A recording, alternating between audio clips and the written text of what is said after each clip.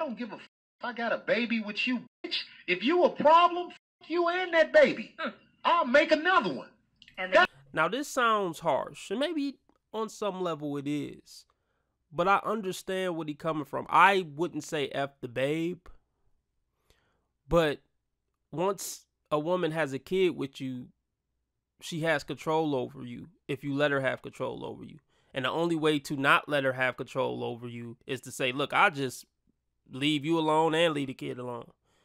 I wouldn't do that, but I understand the sentiment. Because if you're not willing to do that, she knows she got you.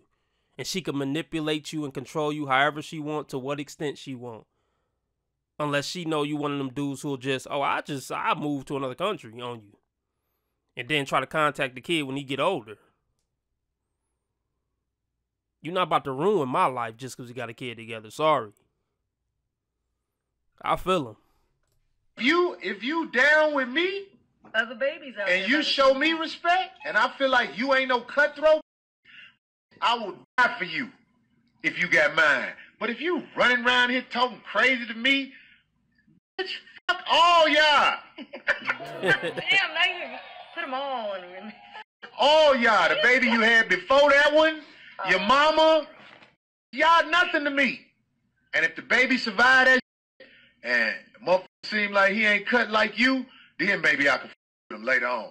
But I ain't finna be going through no drama just because you got a baby with me. Give a f.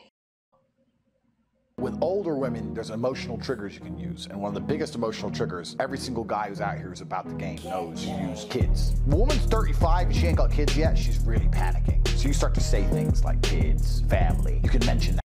If I were to ever, which I would, date a woman over 30, that's all I'd do. I'd be sitting there going, yeah, I've been living a busy life. Yeah, making all this money, traveling around. Don't want to waste any more time. The next woman I'm with is going to be the woman I have children with. Blah, blah, blah. Drop it in subtle. If I get him to like me, he'll give me kids. The millionaire will give me kids, and I get to drive a Benz. No, I don't believe in this, man. See, I don't got to lie or manipulate or try to bait a woman in with false hope and, dreams, fake dreams. Nah, man. See, this is why character is important.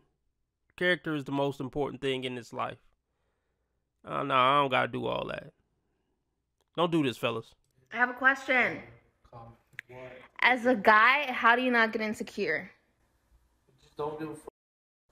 Because eventually, if you die, they're most likely going to be with somebody else. So therefore, you just shouldn't care. No, you're right. You just shouldn't care. Like I said, before, once a woman knows that you can't live without her and, you would just be so crushed if she ever left, she could treat you however she wants because she know you ain't never going to leave. And that's why women respect dudes who just act like, yeah, you cool, but I don't care if you leave, I live. That's why women respect those guys the most. So don't ever get to a point where it's like, oh, you my air, you my sun, you my moon, you my stars. I don't know what I would ever do without you. Don't ever get to that point as a man, ever, no matter what. I ain't saying you can't love her and care about her, but don't ever take it that far. What the? Tell us your name and where you're from. I'm Mia and I'm Colombian. Cool, Colombia. And then tell us what you do for a living, but what your dream is. I'm a software engineer and my dream is to have a beautiful family and to teach them to see the beauty in every corner of the world. Oh, I love that. Thanks so much. Man, them engineers at her office, they be on her. They be all over her. She know what she doing with that outfit. Come on. Come on, ladies. This isn't, if she really is a software engineer, this outfit isn't appropriate. Like, I don't even know if she's telling the truth. Like, maybe she's an independent, I guess she could be like an independent software engineer or work from home or something. And maybe she just out and about. I don't know. That outfit is like a freakum dress. So she must not be on the way to handle no business in a freakum dress. That's my point, what I'm trying to say. If she is going to handle business, she shouldn't be expected to be viewed in a certain way in that outfit. I mean, we could debate about it in the comment section, but to me, if you want to be addressed in a business-like way, present yourself in a business-like way. You presenting yourself in a way that's like, I might go home with you if the business deal go right. Bad right now is bare. Somebody was supposed to come and me, but nobody came and me. Everybody's rejecting me. Left, right, left, right. Am I ugly or am I annoying? Yeah, boys, this works. I mean, you're not really that ugly, but annoying, yes. I can just tell that from what, 10 seconds? It ain't all about looks, ladies. If you're annoying, that could be a C blocker too.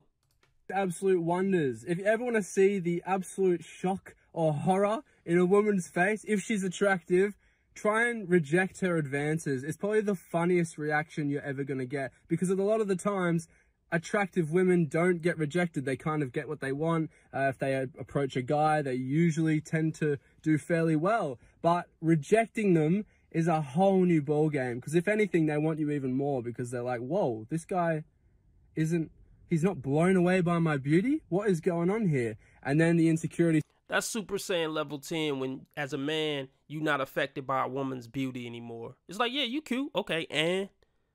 Like, that's really leveling up as a man.